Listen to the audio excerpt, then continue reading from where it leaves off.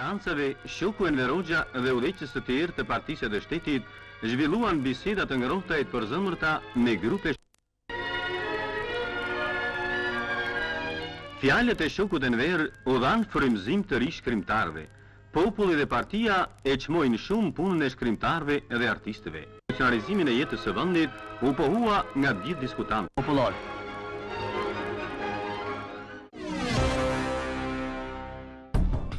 Kërkesa e shkrimtarit Ismail Kadare për të rimarrë dorëshkrimin e romanit Dimri vetmi së madhe, rihapi dhe njerë konfliktin e hershëm mes tij dhe të vesë diktatorit Nexhmije Hoxhës. Ndërsa gjykata vendosi që dorëshkrimi të dorëzohej në arkivin e shtetit, pika e dytë e vendimit të gjykatës ku shkrimtari kërkonte pronësinë e dorëshkrimit, u pasua me dorëzimin e 3 letrave që Kadare i dërgonte Nexhmije Hoxhës në harkun kohor të marsit të 71-shit dhe korrikut të vitit 73, me anë të cilave pretendoi se shkrimtari ja kishte dhuruar Hoxhës dorëshkrimin.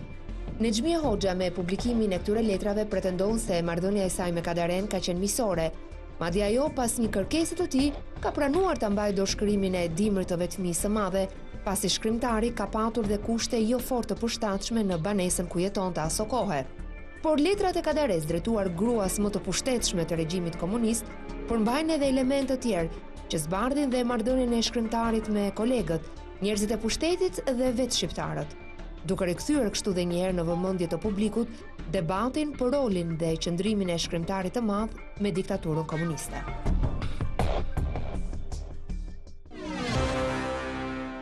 Mirëmbrëma të nderuar teleshikues, ju flas nga studio emisionit Opinion, si çdo të hënë Mark Marku në orën 22:30 te Inter në orën 21, një debat i cili niset mirëfilli nga faqet e shtypit përditshëm, madje disi intensifikuar këto ditë të fundit. Nuk është një debat i ri, nuk është një debat që ka nisur rishtas, është një debat i cili ka filluar që herët, në fund vitit 1990-91 dhe që i takon ose më shumë se një debat mes dy personave siç është shkruar tema në ekran, është një debat që flet për raportet e shkrimtarit me diktaturën. Bëhet fjalë për diskutimet më të fundit ose debatet më të fundit shtyp, qofse mund të quhen debate sepse janë kryesisht në distancë, por nuk janë përfshirë drejt për drejt personat, midis Ismail Kadaresë, shkrimtarit më të madh shqiptar, dhe Nexhmije Hoxhës, të vesë diktatorit Enver Hoxha. Bëhet fjalë ose debati ka rinisur kur në 17 tetor të vitit, kur në muajin gusht të këtij viti Ismail Kadare ka kërkuar rikthimin e dorëshkrimit të romanit Dimri vetmi së madhe, që ishte ose që e posedonte që për 17 tetorit vitit 1975 zonja Nexhmije Hoxha. Nexhmije Hoxha është mbrojtur, pra nuk ka pranuar ta dorëzojë dorëshkrimin, duke deklaruar që ai ishte dhuruar nga vetë Ismail Kadare në ato kohë. Ka një argumentim madje që avokati i saj ka bërë parashtypje dhe ju e ndoqët në kronikën hyrëse, ndërkohë Kadare ka kërkuar gjykatës që të marrë një vendim për t'ia kthyer. Gjykata ka marrë vendim që deri në zgjidhjen e kësaj çështje dorëshkrimit të hipotekohet, të depozitohet në arkivin qendror të shtetit. Në fakt, ky debat ka devijuar më tej ose ka derivuar më tej. Nexhmije Hoxha ka publikuar në shtyp, në fakt e ka paraqitur në gjykatë dhe më pas janë publikuar në shtyp 3 letra që Ismail Kadare drejton asaj midis viteve 73-79, janë letra që janë botuar në disa të përditshme shqiptare dhe që ngren një pikpyetje të madhe, atë që lidhet me raportin e shkrimtarit me regjimin komunist. Njëra prej letrave nuk ka ndonjë vlerë të madhe, bëhet fjalë për një letër ku Ismail Kadare kërkon që të mbyllet deri në fund problemi strehimi i tij, duket çështje banale në kushtet kur një shkrimtar, i cili shteti i ka marrë rreth $2 milion drejt autorit, kërkon në fund t'i japin një shtëpi ku të strehohet dhe s'mund ta kërkonte përveç së shtetit. Letrat e tjera lidhen me raportin e Ismail Kadaresë me regjimin komunist dhe janë sërish një temë delikate e hapur dhe rihapur disa herë. Për të diskutuar mbi këtë çështje, unë kam ftuar 4 persona, duke nisur me zotin Mark Marku, deputet. Mirëmbrëma, mirë se keni ardhur zotin Marku. Zotin Agron Gjekmarkaj, studiues i cili ka publikuar edhe ka bërë fillim dhe publikuar një studim për veprën e Ismail Kadaresë. Mirëmbrëma, mirë se keni ardhur zotin Gjekmarkaj. Kam përshtypjen që ju e keni përgatitur për Universitetin La Sapienza të Romës apo jo? Dhe që lidhet me Ismail Kadaren dhe veprën e tij gjatë viteve të regjimit komunist. Kryesisht me një vepër që është kush e solli Dorontinën, është një interpretim, le të themi, teknicizimi i mitit në letërsi dhe kalimi i baladës në roman. Faleminderit, atëherë do diskutojmë më pas tash dhe për raportet e shkrimtarit me diktaturën. Mustafa Nano, mirëmbrëma, mirë se keni ardhur. Ju kishit bërë në sajtin tuaj Respublika një shkrim në cilit i referoheshit direkt 3 letrave të Kadaresë dhe mënyrën se si duhen lexuar ato. Në fakt me këtë do ta hapim pas, pasi të prezantoj dhe Andi Bushatin. Mirëmbrëma, mirë se keni ardhur zot Bushati. Dhe ju keni në emisionin tuaj Zonë Ndaluar keni ndërtuar një seri emisionesh që lidhen me Ismail Kadaren, raportet e tij me të shkurën, madje edhe me kujtimet me Elena Kadaresë. Zoti Nano, si duhen lexuar, në fakt, e para po i nis, si e shihni gjyqin mes Ismail Kadaresë dhe Nexhmije Hoxhës? Një gjyq për dorëshkrimin Dimri i vetmisë së madhe. Unë nuk e di sa para vlen ai dorëshkrimi sot, po dalin në janë kanë një treg, se duhet ketë i vlerë. Kam përshtypjen ka vlerë nostalgjike më shumë se financiare. Jo, Nexhmije Hoxha nuk besoj se e mban për motive të tilla. Se nuk e di, nuk besoj se mbas një thesar që ajo kërkon ta ketë në shtëpi.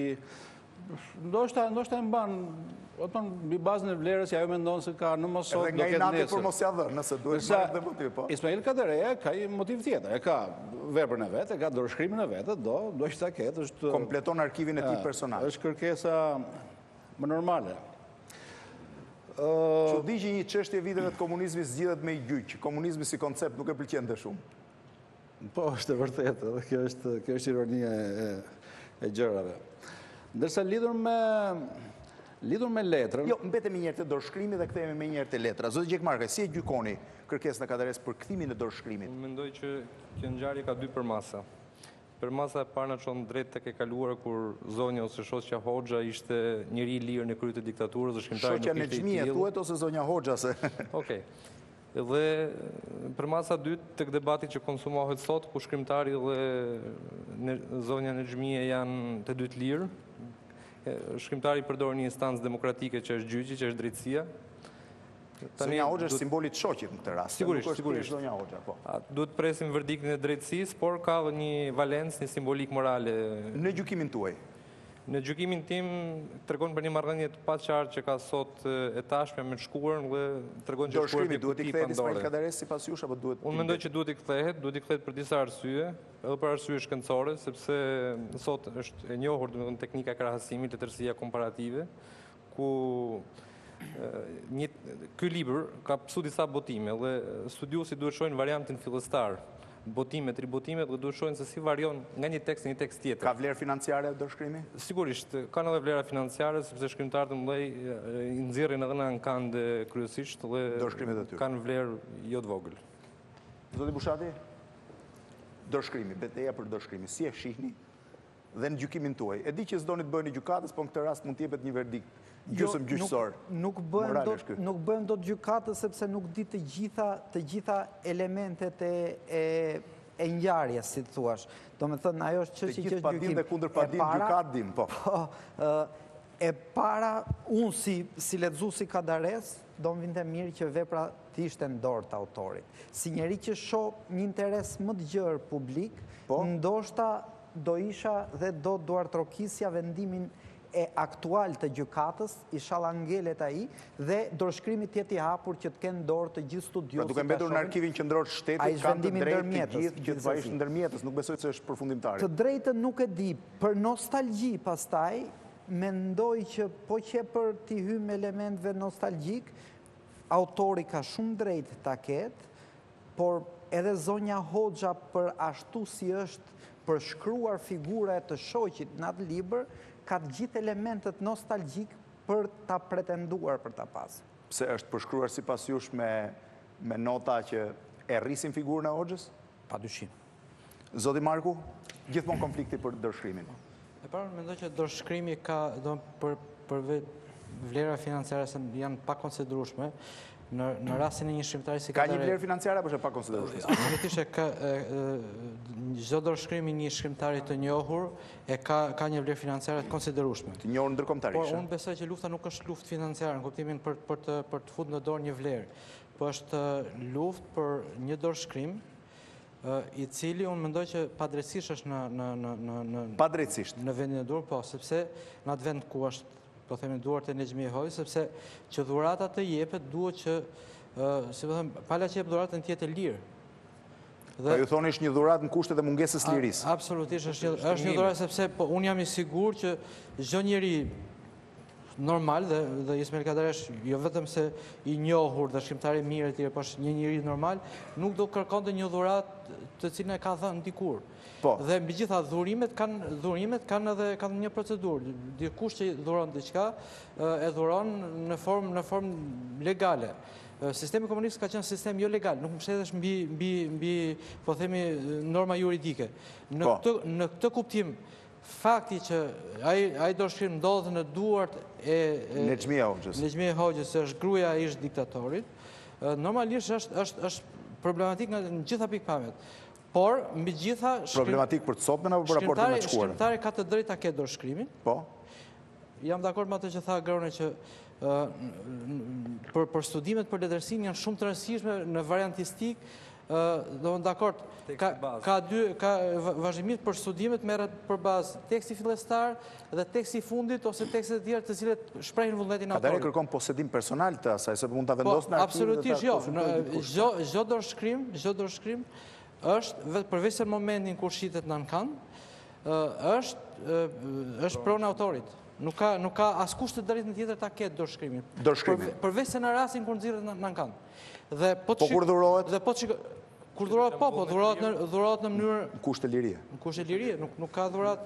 Vetëm se Mark pretendimin që Kadareja ka dhënë dorëshkrim si dhuratë në kusht e lirie se ka Kadareja vetë si pretendim. Paktën unë se kam dëgjuar. Edhe pyetjes, a ka qenë dhuratë, edhe unë i përgjigjim që nuk është dhuratë tipike. Nuk e di, unë nuk shkoj deri tek situata që Kadareja nuk ka qenë i lirë, për të bërë një dhuratë tillë i lirë ka qenë. Nuk e di, por nuk ka qenë dhuratë tipike. Nuk është dhurata përgjithsisht. Situata tipike është kjo. Unë kam dëshirë, ta japi dhuratë. Kjo nuk është produkti i dëshirës. Me këtë situatë jam dakord. Që Kadareja nuk e ka dhënë me dëshirë. E në këtu kuptim nuk është dhuratë... Nuk ka dashur që mos ta ketë vetë dhe ta ketë dikush tjetër dorëshkrimin. Pikërisht. Kështu që tani të hedhën çik te letra. Jo, më fal, ka një problem në rastin e dhuratës. Që? Sepse ajo që pretendon se të vërtetën, njëra palë, po thëmë, Nexhmije Hoxha, ka, në historinë e vetë, ka aq shumë trillime, sa që nuk mundet që ne t'i besojmë për asgjë, absolutisht. Është personi më i pabesueshëm, sepse në të gjitha rastet kur nuk ka marrë përsipër një veprim të marrë përgjegjësinë morale ose përgjegjësi qytetare ose përgjegjësi juridike për një veprim që ka kryer regjimi i të shoqit, ku ajo ka qenë një nga figurat kryesore. Nuk është thjesht gruaja e diktatorit Nexhmije Hoxhët, mos e ngatrojmë. Nuk është si gruaja Ceaușescu që ka qenë një figurë e lartë e regjimit, ka qenë kryetare e Frontit Demokratik të Shqipërisë, ka qenë anëtare e Komitetit Qendror, ka qenë funksionare e lartë, ka qenë drejtoreshe e studimit e institutit studimit. Jo, absolutisht, ndryshon totalisht nga gruaja Mussolinit, nga e dashura e Hitlerit, pra që kanë qenë thjesht femra të cilat kanë pasur marrëdhënie me një diktator. Në këtë rast nuk mund të bën shumë fajtore. Megjithatë, po themi italianët e dërguar në litar edhe të dashurin e Mussolinit, që thelbisht e antinjerëzore. Kështu që në këtë kuptim nuk mund t'i besojmë asnjë varianti që thot Nexhmije Hoxha, sepse deri tash Nexhmije Hoxha nuk ka thënë absolutisht asnjë të vërtetë. Pastaj bëhet fjalë për por gjithçka ka ndodhur, nuk e kanë një nga veprat me themelore. Po nuk është problemi është këtu. A duhet vepra më diskutuar. A duhet për mendimin tim nuk është vepra realizmit socialist, jo të Kadaresë. Dimri madh nuk është vepra sa më e diskutuar. Për veprën pastaj diskutojmë, por për Dimri madh nuk është vepra kryesore e Ismail Kadaresë. Është një nga veprat e kryesorit të Ismail Kadaresë dhe nuk është vepra përfaqësuese e Ismail Kadaresë. Është Dimri madh apo Dimri vetëm Ismail? Për mua është në punsi i pallatit tëndra është vepra kryesore. Po pastaj do këtu vepzi ka një optikë, është optika e studiosit, po, që këtë lloj optike jam gati ta adoptoj edhe unë, siç është një qëllim që bën edhe Gjekmarka dhe Marku vet. Mirë po, gjëja është futur në binar legal, juridik, edhe do zgjidhet nga gjykata. Në këto rrethana, gjykata, të paktën mua mendja më thotë që ka për të marrë vendimin, ose një gjykatë e drejtë, do merrte vendimin që dorëshkrimi takon asaj zonjës. Sepse ajo nuk e ka vjedhur atë dorëshkrim. Nuk ka një akt durimi. Dorëshkrimi është në shpinën e saj, është në dorën e saj. Ky është arsyetimi ftohtë juridik, ë? Dakor, në qoftë se po themi Enver Hoxha ose çdo figurë e regjimit. Po. Do bën një vizitë diku. Dhe do thoshte sa shumë më pëlqen kjo. Kush nuk do t'ja jepte? Ne kemi rastin e Campbellit, Naomi Campbellit, fotomodeles, e cila është thirrur në një gjyq. Një sekondë, se Për Charles Taylorin. Është thirrur në një gjyq sepse një nga diktatorët e Liberisë, nuk e mbaj mend tash. Charles Taylor. Po, i ka dhuruar suvenire, diamante, të cilat ja ka rrëmbyer popullit vet. Dhe është thirrur, është thirrur në gjyqin kundër Taylorit. Si dëshmitare. Dakor, si dëshmitare, pra që për një rast. Në këtë kuptim, nuk bësh fjalë që dikush, edhe qoftë edhe t'ja hidhë sy dikush një nga figurat e regjimit, diçka dhe të mos e dhurante, sepse thjesht ajo mund të ne dim që ata kanë pas edhe teka. Po, Mark. Për një tek të pushkatonin. Ne dim edhe situatën tjetër, ku Enver Hoxha i ka dhuruar Ismail Kadaresë një kolan të librave të Balzakut në frëngjisht. Edhe kjo është dhuratë, nuk është dhuratë, edhe kjo nuk është dhuratë në kuptimin klasik të fjalës dhuratë. Bile kjo mund të jetë çik më shumë dhuratë, sepse Enver Hoxha ka dashur t'i japi ato. Jo, tani nuk mund dalin Nexhmije apo pinjoll të Enver Hoxha dhe thotë na jep çik ato libra që të ka dhënë ty baba jon. Po s'është e njëjta. Unë them me arsyetim juridike. Po tani e njëjta gjë ndoshta ajo se çdo krahasim çalon, po. Unë mendoj që edhe sikur të mos donte ta merrte dhuratën dhe po të mos e merrte ai futesh në burg. Kadare. Do Kadare ishte një situatë, duhet llogarit situata në diktaturë. Në qoftë se nuk e jep të dhuratën futesh në burg, në qoftë se nuk e merr të dhuratën futesh në burg. Mundësia e refuzimit në diktaturë është zero. Ky është paradoksi i situatës në diktaturë. Gjyqtarët nuk arsytojnë si studios, edhe duhen kuptuar gjyqtarët e gjyqtarëve. Gjyqtarët duhet shohin juridikisht ato diktaturë funksiononte. Duhet shikojnë si ka funksionuar diktatura. Unë po them që po të mos e pranonte, ti thoshë nuk më pëlqen Balzaku, ose ti thoshë e kam. Të sigur që Enver Hoxha do të dërgon në spaqe ose do ta pushkaton. Unë nuk e mohoj fare tezën që po mbron Marku, që një tek, një telefonat, një porosi për një sekretar, i thoni Kadaresë të më dhuroj librin, është krejtësisht e mundshme. Po, duke parë dhe letrat që ka botuar Nexhmije Hoxha, po të shikoni në rastet kur Kadareja, dhe kjo është për të ardhur keq për regjimin, për mënyrën si trajtohet shkrimtari etj. Po në rastet kur Kadareja ka qenë në situatat e veta më të vështira, edhe në furin që ju hap pas botimit Dimrit vetmis madhe, edhe në furin që ju hap pas nënpunësit Pallatit të Ëndrave, në letrat që i shkruan Nexhmije Hoxhës, ka atun më të madhe për të mbrojtur nga një diktaturë që vërtet ai mund t'i friksoj. Përmendjen e Dimrit të madh. Dhe në qoftë se duam të bëjmë hipoteza dhe të ecim në këtë logjik, dhe nëse ka dashur, është shprehje që e përdor Kadareja, më është dashur të bëj koncesione me Dimrin për të ruajtur pjesën tjetër të veprës. Pra, dhe nëse është dashur të pikturoj diktatorin në një mënyrë në një moment të bëj një koncesion, mundet ta ketë bërë dhe këtë dhuratë. Pra, të dyja mundësit janë të hapura, po... Shikon, ne nuk do të shohim Dimrin si një vepër koncesionare, se dhe Dimri ka kaluar një fushat të egër sulmesh. Është vetëm Enver Hoxha që e shpetoi nga Enver Hoxha një farë mënyre. Dimrin konsumuar një vit. Dimrin deri diku kolektiva punojës në fabrika të tjera, edhe vetë Kadareja antisocialist, liberalizëm, për këtë mos diskutoj. Ajo është nuk është vetëm vepër koncesionare që i bëhet regjimit Dimri Mall. Dimri Mall është një vepër e cila Dimri vetmis madhe. Dimri vetmis madhe për gjendën e saj. Është trajtuar në fabrika, në uzina, në kantiere, kudo, letra kundra, quaj një libër i zi, një libër kundër socializmit, një libër i errët, etj. Sepse ju e keni lexuar sigurisht dhe dihet çfarë atmosfere ka libri brenda. Kështu që në një farë mënyrë pastaj është ndërhyrja në Elbasan Enver Hoxhë që shpjeton këtë libër dhe thotë që duhet i ruajmë shkrimtarët etj. Por nuk është thjesht vetëm kompromis ky libër. Ky libër ka art, ka letërsi brenda. Padyshim. Si? Që problemi është edhe, po themi edhe moral. Një diktator, a ka të drejtë mbi pronat që ka marrë gjatë kohës se ka qenë diktator? Gjithçka që ka. Po të shikoni historinë edhe zhvillime më të fundit botërore, çdo diktator, gjëja e parë që i bëhet, përveç se pjesa më e madhe janë dënuar dhe kanë përfunduar ata që kanë qenë gjallë, kanë përfunduar të pushatuar, u janë konfiskuar gjitha gjërat të cilat janë marrë në mënyrë të palishme. Ka qenë Ben Aliu në Tunizi, u zhvesh nga gjithë pasuritë. Mubaraku normalisht po t'ja kapin pasuritë, nuk do ja lejnë populli egjiptian pasuritë.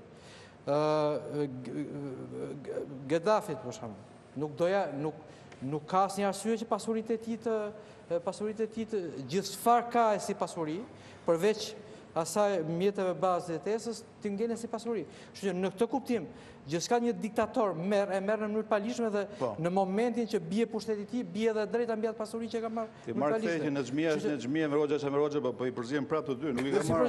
Si ka marrë me Hoxha dhurat, e ka marrë Nexhmije. Po pra, Nexhmije ishte gruaja e Hoxhës, nuk ishte ndar. Është gruaja e Hoxhës, se unë nuk jam dakord me një gjë. Nexhmije sigurisht ka qenë një figurë e rëndësishme e regjimit, por në pikpamje legale nuk ka pas funksione të rëndësishme. Kështë autoritet. Autoritet po pra. Unë jam plotësisht dakord që Nexhmija, që regjimi ka qenë në Hoxha, sepse jam kundër asaj që fajti bënte Nexhmija se nderi ishte i mirë. Këtë duhet thënë. Jam plotësisht dakord që gjithçka bënte Enver Hoxha, nuk diskutohet. Dhe pastaj në shkallë hierarkike gjithë sistemi. Por Nexhmija ka qenë personazh, me aq sa kuptohet, jo pa ndikim. Në kuptimin, ajo mund mos kishte ndikim te Enver Hoxha, por ndikim tek tjerë që vinin poshtë, patjetër. Ka një përpjekje, dhe nuk është vetëm shqiptarë kjo përpjekje, për të mistifikuar gratë e diktatorëve. Edhe për përgjithësi gratë e njerëzve të pushtetshëm ose njerëzve shumë suksesshëm. Kanë rol gratë. Kanë rolin e grave. Po jo, këtu mistifikohet. Këtu jemi një rol edhe më i madh. Duket jemi për të parë raportin Kadareja jemi te roli tipik i grave që u pëlqen ca dhurata.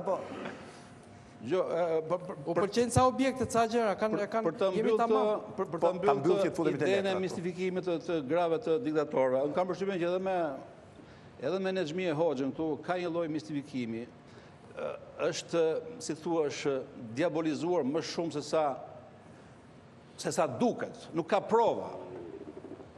Vejusha e zezë, janë gjëra që nuk i provon dot, që ka pas një rol të jashtëzakonshëm, edhe mund ta ketë pas, nuk e përjashtoj, po deri tani është e paprovuar. Ky është edhe objekt studiusish që duhet merren me këtë. Po, eksakt.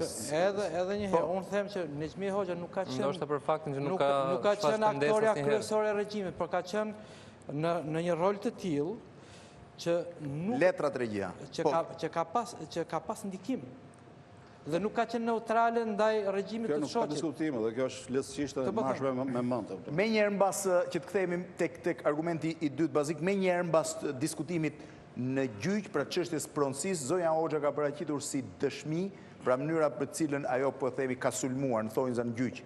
Kadaren kanë qenë ose argumentimi i saj 3 letra të publikuara dhe në shtypin e përditshëm, në të cilat pretendohet, të cilat janë komentuar gjatë gjithë tyre ditëve si një nga, ose gjatë kësaj kohe, si një nga argumentat kryesorë që dëshmojnë atë që mund quhet bashkëpunimi ose është fjalë shumë e rëndë shërbimi që Kadare i ka bërë regjimit komunist. Në fakt, një raport shumë i dyzuar, do sjellim, kemi një seri faktesh gjatë emisionit sotëm, je duke punuar që në 2 javë të ardhshme të ndërtojmë një dosie shumë të kompletuar për raportet e Kadares me regjimin komunist në gjithë shikimin e saj, por kthehemi tek argumentat e letrës.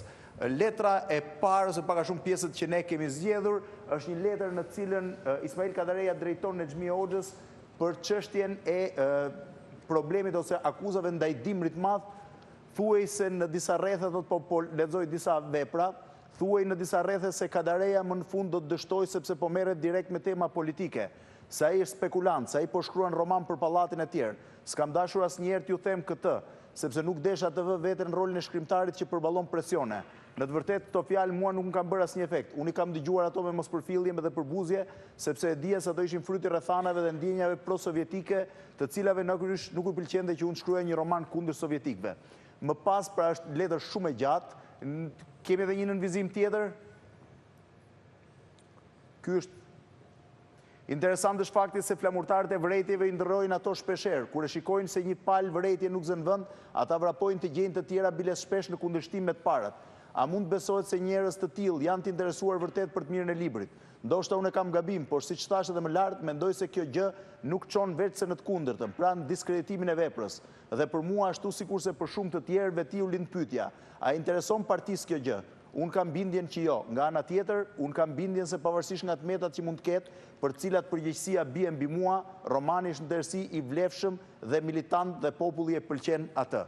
Pak a shumë këtu janë dy argumentat që jep, natyrisht brenda letrave ka dhe deklarime ku flitet që unë i kam shërbyer popullit apo besoj që udhëheqja, gjithsesi secili nga ju i ka lexuar letrat. Zoti Nano, janë 3 letra, një letër e parë është një letër falenderimi e datës 21 mars 1971, që duket korrekte, ku e falenderon për ndihmën. Kjo është E treta, sepse është më problematikja, prandaj nxorra. Dhe ku dalin problemet. Dhe mund dalë problemet. E dyta është një letër prapë, dhe e treta është kjo problematikja në momentin që është sulmuar, që është një nga problemet thelbësore. Zoti Nano, si lexohen këto letra? Ka më shumë se një... Dgjoj, më shumë se sa komentet në shtyp dhe janë komentet në blogje, që do thotë rrjetet sociale dhe blogjet janë super dominuar nga ky debat më shumë se sa vetë mediat.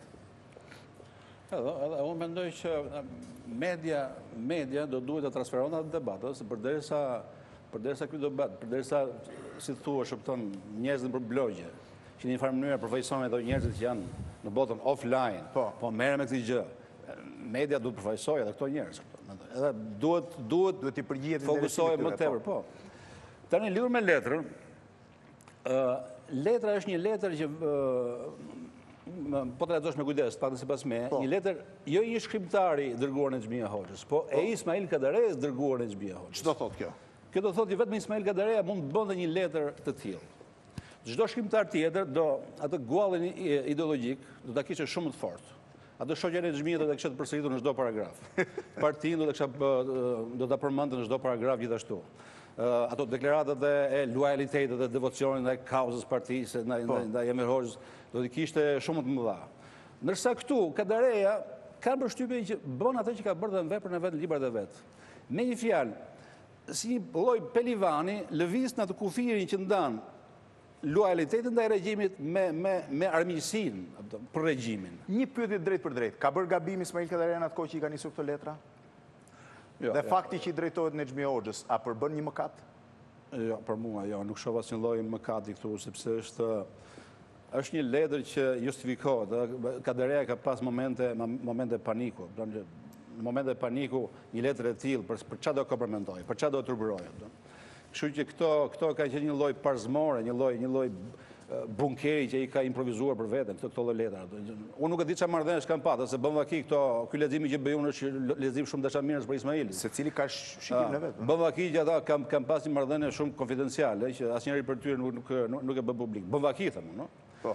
Por sido që të jetë, unë duke qenë se kam idenë që Kadareja gjithkohon ka jetuar te ai kufiri dhe ka qenë i detyruar të jetojë tek ai kufiri, edhe sa herë që është ndjerë mirë, ka kaluar të qikë kufirin dhe ka ikur nga zona që unë e quajt e armiqësisë ndaj regjimit. Pastaj, kur është ndjerë në panik, ka lëvizu këtej nga zona e lojalitetit, është vendosur sa më shumë. Edhe këtë ka bërë Ismail Kadare. Na thoni nuk përbën në një mëkat fakti që ai është drejtuar. Jo, nuk do t'i jepja. Zoti Bushati, si e gjykoni faktin që Kadare është drejtuar gruas diktatorit? Kadareja vetë do donte, për ta mbaruar, do donte që kjo letër mos ekzistonte. A thua? Po, nuk është në një letër që Kadareja nuk mburret me këtë. Po, dhe nuk është në një gjë që të jo, nuk e turburon, po Kadareja jam i sigurt që vetë do donte mos, ose të paktën megjithëse ekziston të mos dilte. Po, o kruajt vetë. Zoti Bushati? E para për mua nuk kemi të bëjmë ose nuk mund të përdoret fjala turp. Fjalën turp e përdorin të gjitha ata njerëz që në një farë mënyre e duan Kadaren, ashtu si e kanë lexuar në fillore apo në gjimnaz, me shqiponjat fluturojnë lartë, me përkëmendojnë këto male etj. Ka njerëz që janë ende nostalgjik të asaj kohe dhe e shohin Kadarene pas 90-s duke krahasuar gjithmonë me atë Kadare që ata kanë dashur të besojnë. Dhe këtu janë shumë agresiv ndaj çdo veprimi që bën Kadareja i sotëm, më shumë kur gjykon veprën e vet. Në qoftë se do përdorim fjalën turp, unë se përdor në këtë rast, po në qoftë se do përdorim fjalën mëkat. Po. Çrëndësi kanë në jetën e një shkrimtari me prodhimtari aq të madhe letrat që ai dërgon Nexhmije Hoxhës. Në qoftë se do flasim për mëkat... Ky është argumenti që zonja Hoxha ka hedhur vazhdimisht për t'i inkriminuar dhe... Zonja Hoxha e ka hedhur me shumë malignitet. Fakti që këto letra janë në treg, janë nga pikpamja gjyqësore për të mbështetur që unë me njeriun që jam në gjyq kam pasur një marrëdhënie që mund t'i lejoj vetes të më bënte dhurat. Por në fakt, nën këtë rogoz, ka një shantazh që unë mund të nxjerr dhe këtë anë të Kadaresë që një pjesë e publikut nuk e njeh. Por për të kthyer ke një anë që është njerëzore, shumë njerëz mund të drejtuar letra të tilla. Një shkrimtar, zonjës Hoxha, njerëz po jo Kadare, flasim për Kadaren. Domethënë, është shumë e rëndësishme ndoshta të diskutohet jo si drejtohet ai zonjës Hoxha, po mënyra si ai ka paraqitur Enver Hoxhën te Dimri i Madh. Ky është Kadareja. Ky është lëmi ku Kadareja duhet të diskutohet. Kjo është vetëm një pjesë plotësuese që mund ta përdorin studiusët, ndoshta dhe gazetarët, për të zbërthyer gjithmonë në funksion të rolit të Enver Hoxhës. E dyta ke letra, unë në qoftë se më lejon se juve më serviret atë. Jo, më serviresh çfarë duash, letrën e ke dorë. Një pasazh tjetër të letrës që mua, kur e kam lexuar, në një farë mënyrë më ka zbardhur disa nga dilemat e mia, kur unë dua të shoh trajektoren e Kadaresë. Nuk jam shumë i mirë për lexim, por është fjala kur edhe publikut i intereson perifrazimi. Fushata kundër nënpussit pallatit të ëndrave. Po, është letra 3. Për herë të parë, Kadareja i drejtohet zonjës Hoxha, është një gjuhë e papërdorur në ambientin shqiptar të asaj kohe. Flitet që vepra ime ka aluzione kundër regjimit dhe bën një krahasim të asaj kohe me kohën e sotme. Është akuzë shumë e rëndë. Që dhe ta përmendje këtë... Dhe ta përmendje, dhe të ta përmendnin mund të thuej në rogoz, por askush nuk e trajtonte në mbledhjet lidhjes shkrimtarëve dhe aq më tepër Kadareja të marri guximin dhe të mbrohet ballë për ballë me këtë akuzë duke i shkruar gruas të Enver Hoxhës. Duhet thënë se për fatin e keq fjala disident për mua është shqiptuar kompar dhe në ndërtesën e lidhjes shkrimtarëve të Shqipërisë. Të përmendje fjalën disident dhe jo thoshe që mua më quajnë disident. Dhe një vepër që pra këtu është pika për mua. Fillimi i viteve të... Fjalë për vitin 1982, apo jo? 82, po. Është një vit shumë i vështirë për Shqipërinë, praktikisht. Po. Është vit i vështirë për Shqipërinë dhe personalisht për Kadare. Është 15 qershor 1982. Është vetë vrarë kryeministri, djali i tij është arrestuar. Pyet për Ismail Kadaren, një ish ministër... E kam më pas atë, e kam pjesën e raportit tim me Mbrojtjen e kam dhe deklaratën që shkrimtari luan për distancën e fundit. Jo, padyshim, po. Ky është konteksti politik. Mua më intereson më shumë konteksti letrar dhe konteksti letrar është vepra, është nënpus i pallatit të ëndrave. Pra, në këtë kontekst letrar duket që ndoshta unë nuk e di, ju si studius mund ta dini kur ka filluar ngjizja e pallatit te Kadareja, por bashkë me ngjizjen e pallatit është krijuar dhe hendeku që ai krajon me regjimin. Pra novela, pavarësisht nga formulimi i kritikës në plenium, mori atë hije që për mendimin tim nuk duhej kurse ta merrte. Vepër me aluzione kundër vendit dhe kohës. Me sa di unë asnjëherë në këto 40 vjet çlirim, një vepret një autorit ton nuk i është bërë një akuzë e tillë. Natyra e akuzës është e tillë që i ka përcen kufit e një novele. Ajo vetvetiu shtrihet dhe rrezaton mbi pjesën tjetër të veprës time. Këtu qëndron pikërisht dhe krijimi i një lloji situate të re për mua si autor. Këtu mendoj unë, është gjykimi im, kemi me veprën një Kadare të dytë, një shkrimtar pothuajse shumë të ndryshëm nga Kadareja i parë, por dhe një personalitet, një njeri që marrëdhënia me regjimin i ka ndruar totalisht. Vitet 79-81 janë pika e këtë, kemi 2 Kadare, them. Po, Marku? Letrat, mendoj që janë... Kadare në raport me Hoxhën do ta diskutojmë pjesën e dytë, po? Letrat mendoj që janë në koherencë me atë që vetë Ismail Kadare ka thënë që Unë nuk kam qenë disident në kuptimin që... Në asë një kuptim s'ka qenë? Jo, ka qenë, disa kuptime ka qenë absolutisht disident, më i madh mendoj që ka qenë ai, po në kuptimin estetik. Vetë thot nuk kam qenë disident? Jo, ai nuk thot nuk kam qenë disident politik, sepse edhe ka shpjegu dhe mendoj që ka të saktë si tezë, nuk mund të ishe disident politik në një regjim si regjimi Enver Hoxhës.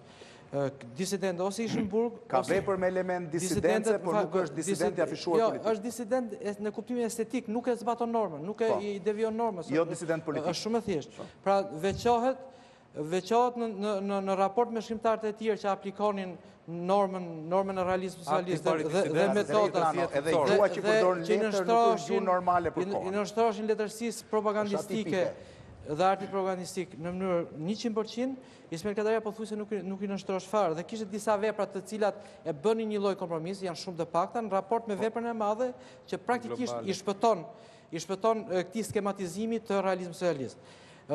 Letrat në thelb çfarë tregojnë marrëdhënien e komplikuar të shkrimtari, të një shkrimtari me regjimin më po themi mbas regjimit Pol Potit, nuk besoj se ka pasur një regjim më tegër ndaj shkrimtarëve se sa regjimi Enver Hoxhës. Duhet jetë Korea e Veriut. Keni parasysh edhe Brezhnev ka qenë mbas Hrushovit, erdhi Brezhnevi që ishte një udhëheq konservator, në kuptimin që ishte jashtëpër. Por shkrimtarët në përgjithësi i linte jashtë ose i dëbonte. Shkrimtarët e rrezikshëm i dëbonte nga Bashkimi Sovjetik. Nuk i fusën burg. Mbas Stalinit shkrimtarët nuk vriteshin dhe nuk futeshin burg. Kurse regjimi me cilin ishte Ismail Kadare në marrëdhënie dhe ishte në relacion se ishte shkrimtar jetonte në atë regjim, ishte një regjim që i pushkatonte, i fusën burg ose praktikisht i kishte të vdekur. Nuk kishte shkrimtar gjallë. Kështu që këto letra janë pjesë e kësaj marrëdhënie shumë të ndërlikuar. Domthon, ai e ka thënë një herë që unë nuk kisha si qëllim që të futesha në burg. Po. Kisha si qëllim, e ka thënë në takimin e parë kemi qenë bashkë duket kur ka organizuar takimin e parë mbas kthimit në maj 92, po. Dhe ka thënë tekstualisht, nuk kisha si qëllim të futesha në burg. Kisha si qëllim të shkruaja veprën time. Po. Dhe në këtë kuptim, ne s'kemi pse t'i kërkojmë Ismail Kadaresë atë çfarë realisht ai nuk e ka synuar. S'kemi pse ta kërkojmë të shndrohet një figurë politike. Sepse ne do kishim... Dhe as mas 90-s nuk është shndruar një figurë politike që thua se ka pasur ne do kishim një hero, po s'do kishim një shkrimtar. Domethënë ky është problemi në rastin e artistit. Kjo pyetje është bërë ndomë ndaj Kadaresë se syrën burg, se nuk vdiq që deri këtu janë shkuar. Do ai vetë shkrimtar ne s'mund të jemi më epik Gjekmarkaj, se sa vetë shkrimtarë vetë Kadare për mënyrë tregojnë marrëdhënien e vështirë dhe të brish shkrimtarit me regjimin, në njëjtën kohë perversitetin e diktaturës dhe zonjës që i demonstron në këtë moment historik. A është një letër që duhet ta bëj Kadare ndihet keq? Jo, as pak, nuk Kadare ka zgjedhur të mbijetojë, për mbijetojë është një letër që zonja Hoxha ka një lloj drejtë në këtë marrëdhënie? Përkundër, mendoj që e drejta shkon nga Kadareja nga demonstrimi i këtyre letrave. Do t'ju tregoj disa materiale mjaft interesante që flasin para se të kalojnë spotet publicitare dhe në pjesën e dytë ku diskutojmë raportet e Kadaresë me Enver Hoxhën dhe disa materiale filmike. Ju lutem regjia të më nxjerrë për treguar si funksionojnë gjërat materialin numër 1-2, dokumentin 1-2. Është një material mjaft interesant, publikohet për herë të parë, është pjesë, jo 1-2-shi, jo 1-1-shin. Është pjesë e ditarit të Enver Hoxhës, ditarit personal. Është 21 mars 1973, Enver Hoxha thot, për të qeshur, romani i fundit i Kadaresë, Dimri vetmisë madhe që ka mbaruar së shtypuri, në klapa, unë se kam kënduar akoma, nuk po del akoma në shitje. Pse e lexonte Pirro Kondi dhe ai ka gjetur atje dy gjëra për të cilat duhet të më pyesnin dhe mua.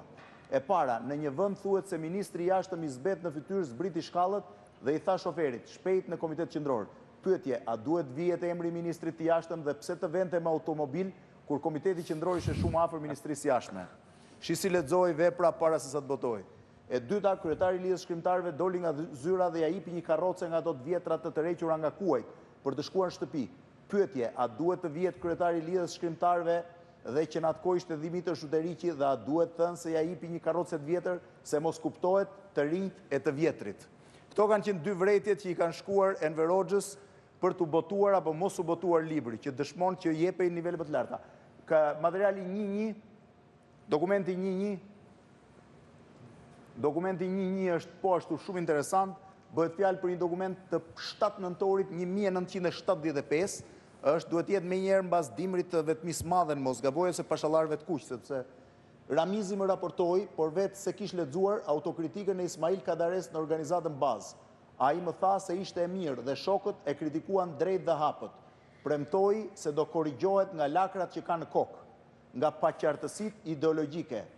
I thash Ramizit që ta ndihmoj të përmirësohet, të mbahet afër dhe të shikojë se kritika e partisë ka qëllime shumë të mira për ta bërë atë njeri të mirë. Se duket ka qenë i keq deri në atë moment. Materiali 3 është shumë interesant, materiali 1.3 bëhet fjalë për një dokument të hetuesisë së Fadil Paçramit, të datës 1 qershor 1977, relacion mbi të implikuarin Ismail Kadare.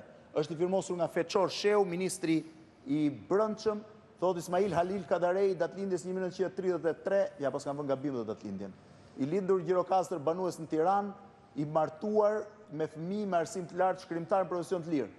Deklarohet që Fadil Paçrami ka thënë, këtu përfituan krijuesit që kishin qëllime jo drejta të cilëve ju kundërvun zhvillimit ton. Kjo tendencë është dukur në pozitë e Fasli Halitit dhe tek Ismail Kadareja, të cilat i kam inkurajuar dhe dhënë mendimin se janë botueshme, sepse këto poezi në frymë dhe forma të ndryshme janë kundërvën realitetit ton.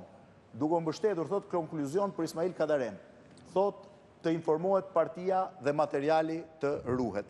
Një nga tjerët më interesantet është një dëshmi e Vajid Lamës, sekretarit të Enver Hoxhës, i cilin kujtimet e tij botuar në një libër dhe ripublikuar nga gazetën Panorama, shprehet janë 2 paragraf, bëhet fjalë për vitin 1975 dhe autokritika e 75-s, thot në momentin kur Hoxha sapo e kishte lexuar poemën, bëhet fjalë për pashallarët e kuq, unë u futa në zyrën e tij dhe vura re se nuk po përqendroi për të më dëgjuar mbi çështjet që i raportoja. Ishte te jetë i zemëruar.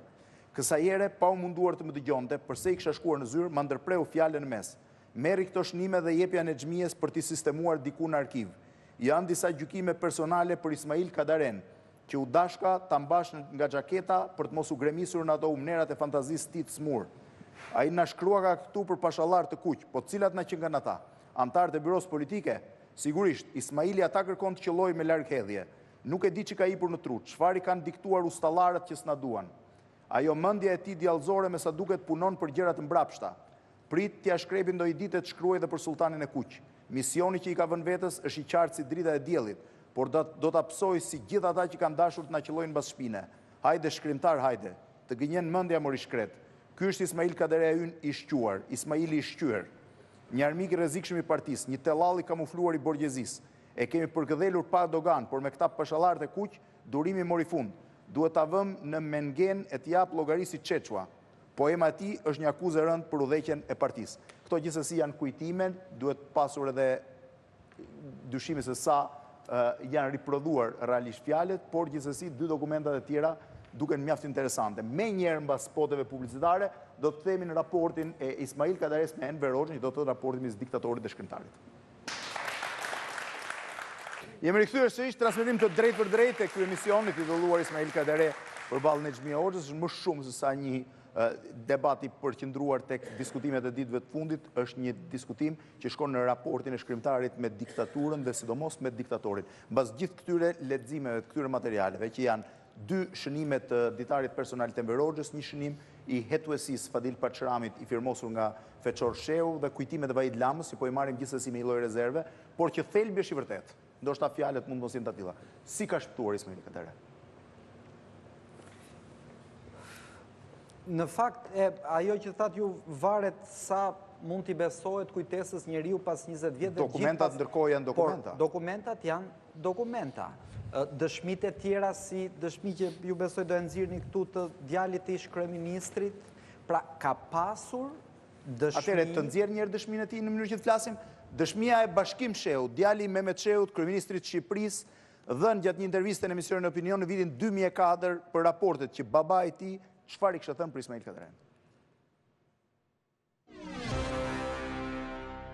Këto gjëra i mati ka thënë në momente, më thënë, krejta normale, dhe që në një farë mënyrë dhe pa e ditur as vetë, si me thënë, ndillte ose parashikonte atë që do t'i ndodhte atij vetë, nuk di se çfarë ndodhte brenda psikikës tij.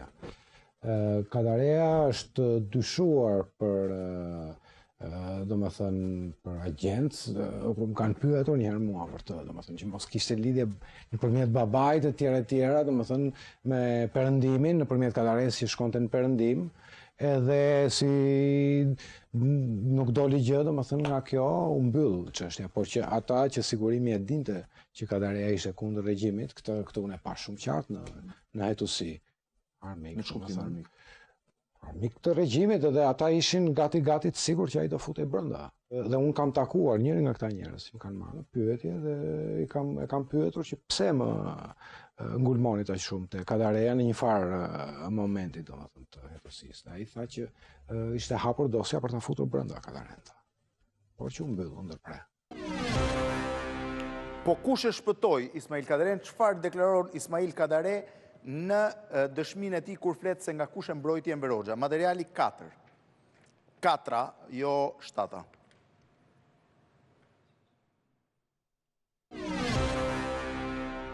Ka dhe një shpjegim tjetër. A mendoni që ju keni pasur një mbrojtje speciale nga Enver Hoxha? Kjo është e vërtet, ma keni bërë dhe njëherë këtë pyetje. Dhe unë ju kam, do të jap të njëjtën përgjigje, sepse kur është e njëjta pyetje, ka të njëjtën përgjigje, pak a shumë, që është e vërtet, më kam mbrojtur. Është e vërtet më kam mbrojtur, siç kam thënë, publikisht. Por unë kam shtruar kundër pyetjen, nga kush më kam mbrojtur. Nuk më kam mbrojtur as nga Greqia, as nga Franca, as nga borgjezia, më kam mbrojtur nga vetja e vet. Më kam mbrojtur nga militantët e vet. Më kam mbrojtur nga qenët e vet besnik. Do të thënë, ishtin ata që ndërseheshin kundër meje dhe ishte ai që i kufizonte. Po mirë, bëjmë një pyetje enigmatike. Një pyetje, një enigmë e madhe është kjo. Këta qenë besnik, kur e dinë që ai e frenojnë një herë këtë gjë, pse vazhdojnë të? Zoti Bushati? Edhe armik i regjimit, të ta thot kryeministri, të ta thot sot kryeministri jo kryeministri asaj kohe. Se dia ka një diferenca aq madhe. Problemi është që e vërtet që nga Enver Hoxha deri poshtë, sidomos në sigurimin e shtetit, ka pasur një fobi te më të indoktrinuarit që Kadareja është agent, te më të ndriçuarit që Kadareja është njeri i dyshimt që me veset e tij mund të infektoj dhe ambientin përreth. Kë quanin vese? Vese mund të quaj një liri më e tepruar, qoftë dhe stili ishte një periudhë që mund të quaj ves, ato që lexuam në letra, në një aluzion për regjimin e tjera, ka pas shkrimtar që kanë qenë të formatuar, kanë lindur shumë nga ta dhe kanë vdekur tani dhe nuk e kanë nxjerrë një këmbën nga rrethi. Ai ishte njeriu që idiot i dobishëm që i shërbente regjimit. Kadareja natyrisht nuk ishte i tillë dhe për këtë ishte atipik. Ishte atipik dhe për këtë ishte i dyshuar në pjesën... Është diabolike në me Kadaresë dhe diktaturës. Urdhë? Është një marrëdhënie diabolike. Pa dyshim. Të dy e mendojnë, do të thënë në një farë mënyrë e dinë se çfarë mendojnë për njëri tjetrin.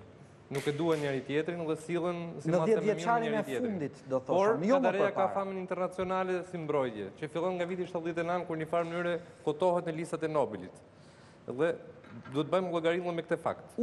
Në vitin 82 ishte përkthyer në 31 gjuhë huaja. Unë nuk besoj që mbrojtja, sepse kjo është çështja. Ne përmendëm afër 40 ne përmendëm. Edhe unë nuk e besoj që mbronte fama ndërkombëtare. Kush e mbron? Jemi po më lat 2 minuta mund ta shpjegoj se kjo është një nga pikat më të rëndësishme. Jemi në periudhën kur Shqipëria i thoshte vetes fanar ndriçues për gjithë botën. I kishte prerë marrëdhëniet dhe nuk donte më të ishte as atraktive, as simpatike për pjesën tjetër të botës. Ne përmendëm Bashkimin Sovjetik që i linte disidentët të iknin qoftë dhe në Amerikë, por Bashkimi Sovjetik ende kishte sfidën që donte të kishte dhe intelektual dhe Partitë Komuniste të Evropës atraktive për Moskën dhe që të ishin qendrat Moskës në për Evropë. Shqipëria nuk e kishte më këtë sfidë. Sfida e Shqipërisë kush ishte? Ishte që figura e Enver Hoxhës të bëj sa më e pranueshme në ato rrethej që mund të bëj.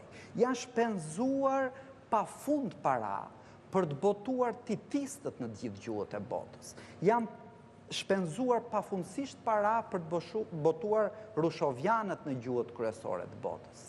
Kush e ka bërë më simpatik Enver Hoxhën në perëndim? Leximi Dimrit vetmis madhe apo kopjet e pafundme të hrushovjanëve dhe të titizëve? Kjo ishte gjëja që e ka shpëtuar Kadaren. Kadareja e thot jo deri në fund vet, por Dimri i madh, Dimri vetmis madhe është haraçi që ai ka paguar regjimit. Dhe ky haraç e ka mbrojtur. Si mundet ne Enver Hoxhën e vizatojmë sot si një njeri që qoftë dhe për paranojën më të vogël, mund ta çonte dikë në burg dhe më keq. Jo për Kadaren thot ka lakra në kokë dhe paqartësi ideologjike. I akuzuar për spiun, i dyshuar etj dhe u mbrojt. Pra pyetja që Kadareja shtron si kundër pyetje nga më mbrojti nga vetvetja, jo, Enver Hoxha e mbrojti Kadaren në emër të monumentit që ai kishte ngritur në perëndim dhe që Enver Hoxha s'mund t'ja ngrinte dot vetes. Unë mendoj që Dimri i vetmis madhe normalisht taktikisht i ka shërbyer Kadaresë për ta mbrojt pak në kuptimin për t'ja shpëtuar jetën ndoshta. Për t'ja ulur presionin. Jo për t'ja ulur presionin, por për t'ja shpëtuar jetën. Por duhet pas parasysh në gjitha regjimet diktatoriale, diktatorët edhe këtë vështrimi bardhëzi, është tamam tipik marksist. Edhe diktatorët e kanë dobësinë e vet.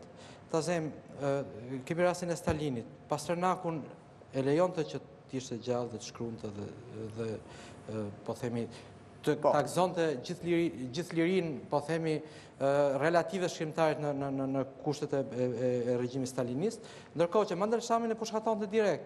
Ahmatovnës i arrestonte djalin. Nuk e fusën në burg direkt Ahmatovnën, por i arrestonte djalin, ja fusën në burg që ta mbante peng nëpërmjet djalit. Dhe duhet pas parasysh nuk është sjellja e individëve diktator, nuk është tipike. A është Dimri vetmis madhe një vepër që vizaton ose portretizon një lloj himnizimit të Enver Hoxhës në gjykimin tuaj?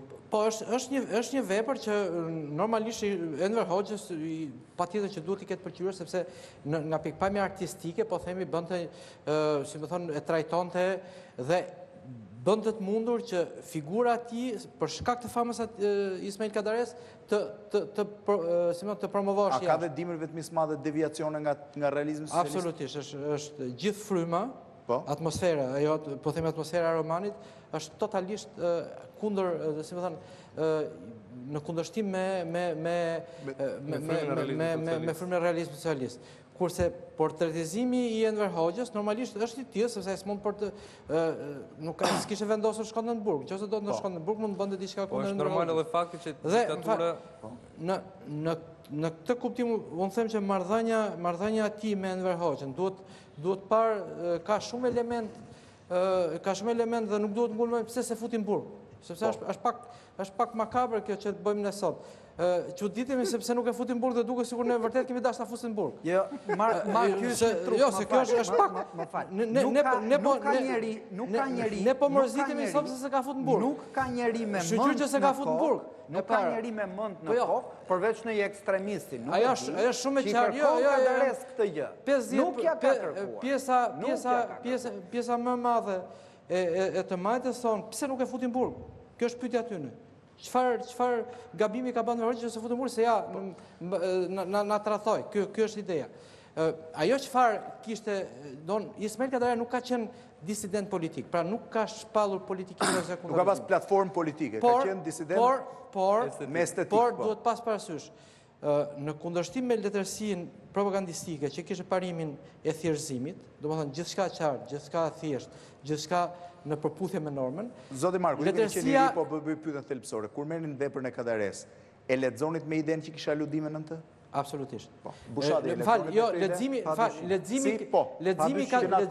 padyshim. Edhe një herë. Kemi qenë prezent vepra Ismail Kadaresë është ndër paktat vepra, po themi, që janë shkruar në kuadrin e realizmit, se ka pas vepra tjera që janë shkruar jashtë, po themi, realizm socialist, është vepër ambige, është vepër alegorike që lexohet në mënyrë alegorike dhe ai shkruan për diçka, ndërkohë mendja e lexuesit shkon diku tjetër. Pra është ndër të paktat. Jo, mirë mendja po dhe parapritej, pra ishte i parapërgatitur lexuesi sikur dilte libri që lexonte. Ne na thosh në shkollë atëherë, kemi qenë në gjimnaz kështu. Shkrimtari i partisë ishte drejtori Agolli ose ku diun kush ishte, që është shumë i mirë, shkrimtar që shkruan për masat e për këtë për atë, kurse Ismail Kadare është i dyshim, dash pak hermetik i vështirë. Thuash hapur, nuk ka për Ismailin për shembull kishte njerëz që mendonin kur do futen në burg, kanë pas baste, që do futen në burg se po boton këtë vepër, do e botoj këtë mund të pra e ka pas të pavarësisht se ai hapur në kuptimin politik nuk kishte një program politik apo një projekt disident politik apo dhe nuk kemi pse themi pse se futin burg dhe për këtë që nga fajtorë. Mos të shtro prap. Se nuk e thot njeri. Diktatura do përfitonte edhe nga fama e Kadaresë normalisht. Kam një ide jo fort ortodokse. Unë kam kohë që jam bindur që Ismail Kadare nuk e ka dashur regjimin, e ka urryer diktaturën. Por ai nuk e ka urryer diktatorën. Bile unë kam përshtypjen që ka pas një lloj dashurie për Enver Hoxhën. Dashuri, ma mirë kuptoni termin. Edhe ka pas është marrëdhënie e çuditshme. Kadareja për Enver Hoxhën? Po, edhe Kadareja për Enver Hoxhën. Edhe kjo gjë nuk e turburon, ëh? Po.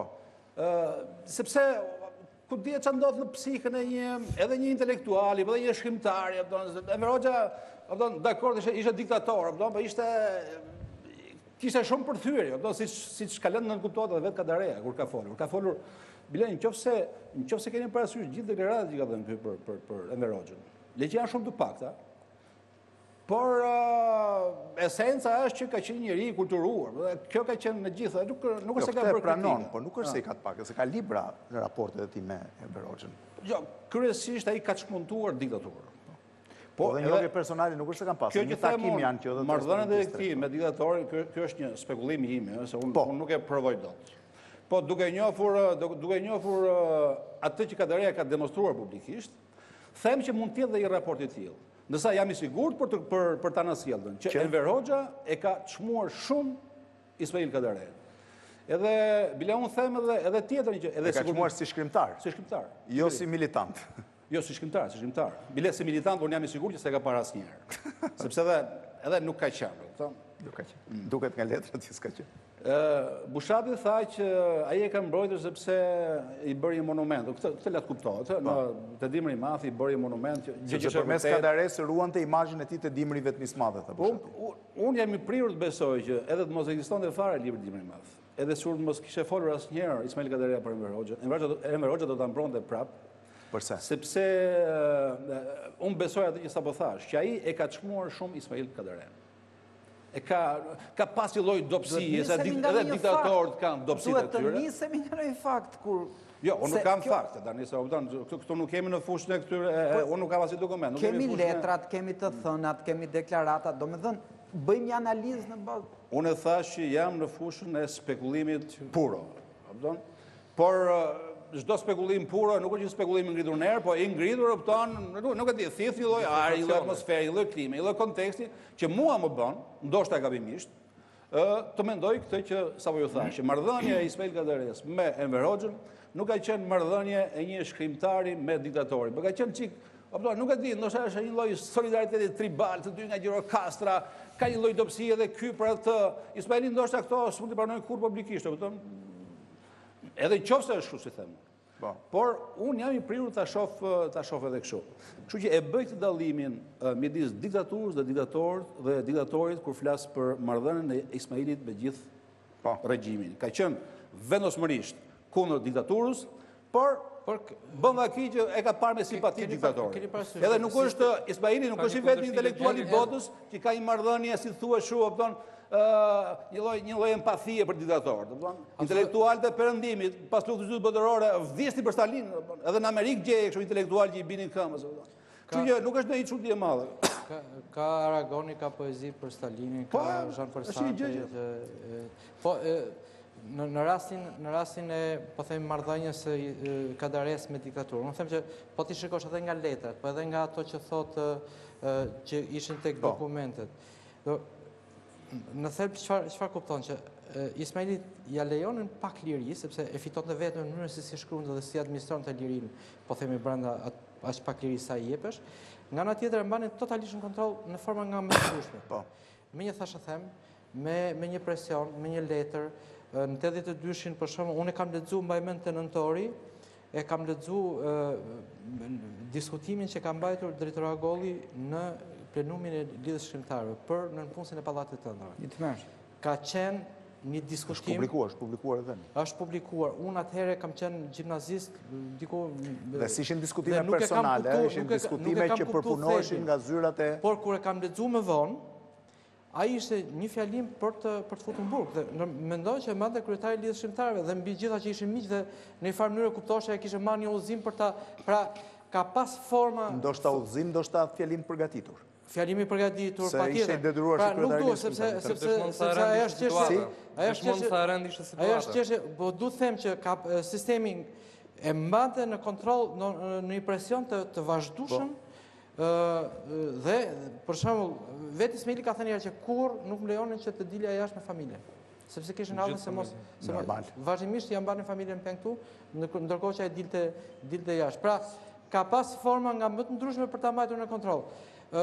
Mundë që edhe Enver Hoxha të ketë pas një pikë të dobët në kuptimin që s'ka dashur ta vrasë, mund të jetë edhe kjo, ka thënë një shkrimtar. Në vend që ta vrasësh mund të përfitoj. Jo, po është një material mjaft interesant, është dëshmia e Kadaresë që rrëfen se si e ka pritur ai, ose cili ka qenë reagimi i parë i tij kur mori vesh nga djali i kryeministrit, pra nga Bashkim Shehu, djali i kryeministrit Mehmet Shehu, që ai akuzoi si agent i borgjezisë. Le ta ndjekim materialin filmik. Ismail Kadare mbas Bashkim Shehut. Çfarë thot për një diktaturë që një shkrimtar të jetë agent i perëndimit? Prisnin të u saktësoj diçka. Bashkim Shehu ikën i tronditur dhe vjen pas një ore prap. Dhe më thot duhet ta plotësoj atë që thashtot, sepse prap s'jam i qetë. Nuk është vetëm mendimi timeti, tha, por këtë mendim ma tha dje pasi ka dalë nga zyra e Enver Hoxhës. Pra është mendimi të dyve. Domethënë që ta kesh mbledhur mendjen. Tani çfarë është kjo? Çfarë ndodh? Çdo thot të dëgjosh që këtë akuzë u paralizova më tepër se o trëmban për një moment. Por nga që e dija këtë gjë, çuditërisht ju po të them që nuk u trëmba, nuk do më besoni, dhe askush më beson. Unë nuk e di çfarë ka qenë, por ka qenë më tepër një paralizë, si njeriu kur ka del nga një spital dhe merr vesh që ka një sëmundje të rëndë. Një njeri në një diktaturë, kur merr vesh që e shohin me sy të keq, sigurisht ka një pakënaqësi. Kur merr vesh se e shikojnë me sy shumë të keq, sigurisht ka një tronditje më të madhe, ka një dhe kur merr vesh se i bëjnë një akuzë kaq të rëndë, gjë e parë, ai duhet të bjerë në depresion. Unë nuk kam rënë në depresion. Dhe kjo, prandaj më jep të drejtën të them, që ajo trembje ka qenë disi e ndërlikuar. Depresion nuk është sigurt. Se të gjithë kemi në çik depresion. Megjithatë nuk pati në reagim, përkundërzi vazhdoi mbas 80-s të kishte menjëherë mbas saj në punë si pallatit të ëndrave. Pra një njeri që mendohet se është agent nga në punën e pallatit të ëndrave nuk do të çonte kurrë për botim. Jo, kishte dalë përpara. Kishte dalë te asocia. Ishte versioni më i shkurtuar. Ka një prirje për ta shpjeguar faktin që diktatura dhe diktatori nuk e goditën Kadaren, me arsyetime që janë racionale. Ndërkohë që edhe diktatura vetë ishte absurde, ishte irracionale, janë me gishtë numërohen ato dënimet që ka qenë. Që ecte pa ditë se ku kë përplaste para. Kështu që kur thot Ismaili që mua Enver Hoxha më mbrojti nga vetja, një farë kuptimi metaforik, edhe jo metaforik, ka drejt, po edhe mund mos e mbrojti nga vetja. Apo kështu që ai nuk e shpjegon duke thënë atë. Shpjegimi është tjetër gjë. Kështu që unë mbajmë të shpjegimi që ka që një lloj dobësie humane që ai e përjashton, edhe ka arsye edhe vetë ai që përjashton, edhe mund të ketë drejtë ai, por ka është marrëdhënie pak e çuditshme. Është psikologji. Sipas pse shpëtoi Kadare, sipas ju zot Gjekmarkaj. Unë mendoj që kryesisht ka shpëtuar sepse edhe regjimi e kishte shumë vështirë ta eliminonte Kadaren për faktin se do përpiqet përfitonte, se është në logjikën e regjimit diktatorial që përfitojnë nga fama dhe nga autoriteti shkrimtarëve që nga antikiteti deri në kohët moderne në një farë mënyrë. Por edhe Kadare në këtë marrëdhënie me diktaturën është përpjek të gjej hapësirën e vet për shkruar, për fituar lirinë e vet, dhe dikun ai thotë që nuk më çoj liria tek letërsia, por është letërsia që më çoj tek liria. Dhe nëse referohemi faktit që në Shqipëri dhe në vendet kudo ku ishte komunizmi mbretëronte metoda e realizmit socialist, duhet të them që akti i parë i disidencës është letërsia cilësore në vetë realizmit socialist, i cili ishte triptiku një mirë, një keq dhe një qendreqet. Pra, aktin e parë të disidencës Kadaresë unë e gjej tek fakti që ai ka bën letërsi cilësore. Aktin e dytë e gjej tek raporti që ai ka ndërmjet lirisë dhe tiranisë, është një raport universal që i gjejmë kudo në veprën e Kadaresë, edhe dukshëm shkrimtari mban anën e lirisë, dhe fakti që kjo letërsi ka pasur një sukses ndërkombëtar tregon që lexuesi i huaj përqendrohet tek teksti, ndërsa lexuesi shqiptar kryesisht përqendrohet tek konteksti. Pra ka dy lloje mënyra leximit për veprën e Kadaresë. Meqense se kjo vepër ka një status historik në Shqipëri, ne përpiqemi ta shpjegojmë me rrethana të caktuara, ndërsa lexuesi emancipu, që një ditë lexuesi shqiptar arrin në këtë, e lexon veprën e Kadaresë duke nisur nga teksti i tij dhe aty gjen një letërsi cilësore. Le të ndjekim dhe një dëshmi, pra cili ka qenë qëndrimi Ismail Kadaresë lidhur me komentet e shumta që ka qenë apo nuk ka qenë një disident politik në kuptim në regjimin komunist. Të ndjekim dëshminë e tij. Ky është një nga spekullimet më të poshtra që bëhet kundër meje. Çfarë bëhet? Çfarë më thënë? Ja si u shpjegoj. Thuhet ti. Kadareja është shkrimtar shumë i mirë, e pranojmë këtë gjëja i leqartë e mëdhenj. Por ama nuk dërohet që të thotë jam disident. More zotni, ku e ke parti që un kam thënë jam disident?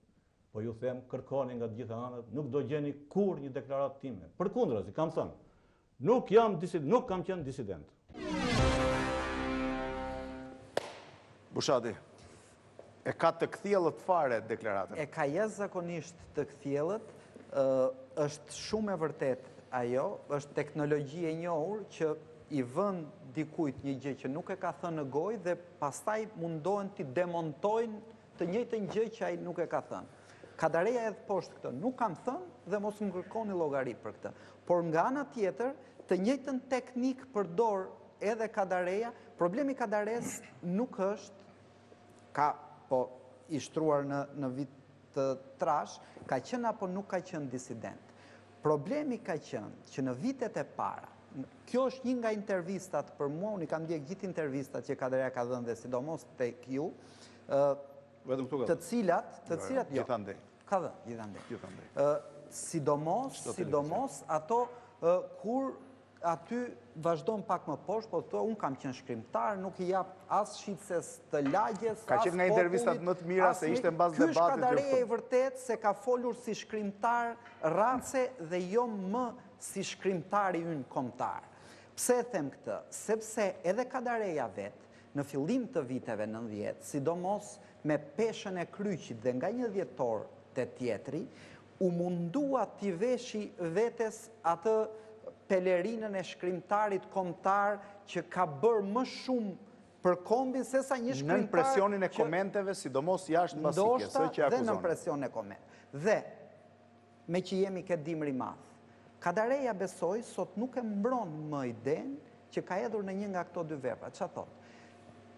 Me dimrin e madh, unë mendova, s'besoj që sot e beson njeri, që diktatorit t'i propozoja një maskë, që regjimi në Shqipëri të zbutej, sepse diktatorit mundet t'i pëlqente maska që i propozoja unë, dhe në bazë të romanit tim, kjo ishte kontributi im për demokratizimin e vendit.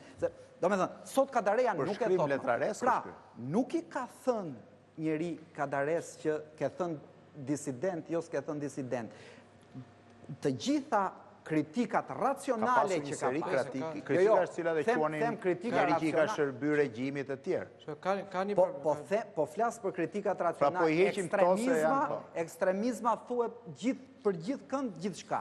I vetëmja vrejtje serioze të ke cila unë kam besuar dhe ku mendoj që jo si shkrimtar, po në marrëdhëniet e ti me publikun dhe Kadareja ka gabuar, ka qenë pikrisht tendenca për të treguar më anti-regjim Se që ta konte të ishte si shkrimtar. Vetëm se s'kam ashtu. Aristoteli kur flet për historinë dhe për letërsinë, i jep një status privilegjuar letërsisë, sepse thotë tek letërsia mund të realizohet ajo çka mund ndodh, ndërsa historia tregon atë çfarë ka ndodhur. Pra, e afron letërsinë me filozofinë. Jo, dakor. Atëherë ne nuk mund të përjashtojmë dot çfarë ndodh në mendjen e shkrimtarit në laboratorin e tij. Kujt Kadareja unë vetë ti besoj, krahasoj Kadaren me njëri tjetrin. Kadares që me Dimrin e madh i ka paguar një haraç regjimit, apo Kadares që me Dimrin e madh po i propozonte një mask diktatorit. Nuk qëndroj. Vetëm shiko, ka disa vepra të Ismail Kadaresë me cilën ai ka bërë kompromisin me regjimin, në kuptimin për të vazhduar, për të shkruar vepra tjetër. S'është gjithë korpusi veprës tij dhe jo më rëndësishme. Për ne kemi shumë pak vepra të cilat në një farë mënyrë janë vepra që i kanë pëlqyer regjimit, ku dim përse mendon të male etj. Dimri vetëm i madh ndoshta. Por ama ka mbi 100 libra të tjerë, të cilët janë vepra... Keci në teun e thikës mes asaj që lejoj dhe që s'le. Dhe pa dyshim që kanë qenë piku i oqean atë kohë. Reagimi Kadaresë dhe në raport me regjimin. Normalisht, çështja e marrëdhënieve me regjimin janë marrëdhënie që i kanë të gjithë intelektualët, marrëdhënie morale. Në momentin që ka ekzistuar një regjim i tillë, çdo intelektual ka të brerjen e ndërgjegjës dhe ka mbi gjitha të vetdijen për të analizuar marrëdhënien e tij me regjimin.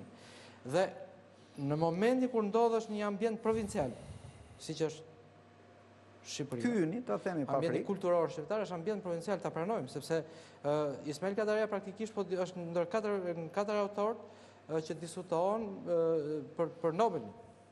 Është një nga autorët më të mëdhenj që po themi letërsisë botërore aktuale, dhe shqiptarët diskutojnë se çfarë shkruante Nexhmije Hoxha. Domethënë kjo është në thelb nuk është dhe në një ambient të tillë provincial është i detyruar shpjegoj vazhdimisht veten.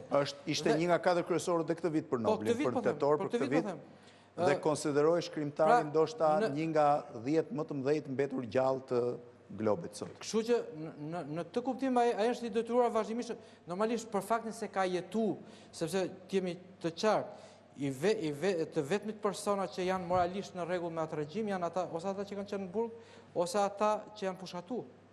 Të tjerë në një farë mënyrë kanë bërë kompromisin. Edhe ata të burgut një pjesë ka që kanë shkuar kot, jo për dhe kushdo që ka jetuar në atë regjim, po të jetë intelektual, do ta bëjë analizën e vet të marrëdhënies me regjimin. Është normale. Çdo intelektual që ka lidhje me një ideologji caktuar vjen një moment që e bën analizën e vet.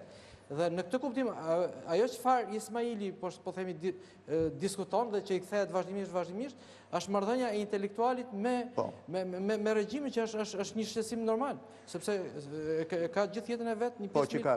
Tu fevzi që parë ishte pyetja nëse kur kemi bërë leximin e parë vetëm madhe, a kemi parë mesazhe të nënkuptuara, mesazhe. Jo vetëm atë, gjithë veprën e Kadaresë. Unë duhet themi gjë, që mua Kadareja më ka bërë më shumë se kaq, mua personalisht. Ai edhe me shqiponja fluturonin lartë, që në pikpamje duke si vepër më skematike, po. Po edhe me atë, ai nga që ishe shkruante ndryshe, nga që në pikpamje stilistike nuk ishte një klishe, të edukonte me frazën e vet, ndoshta duket si patetike, po të edukonte me lirinë.